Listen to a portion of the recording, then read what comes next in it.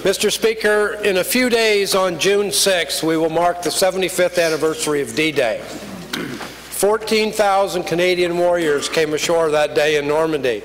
Hundreds more parachuted behind enemy lines. The landing beaches were named Omaha and Utah, Gold, Sword, and ours was Juno.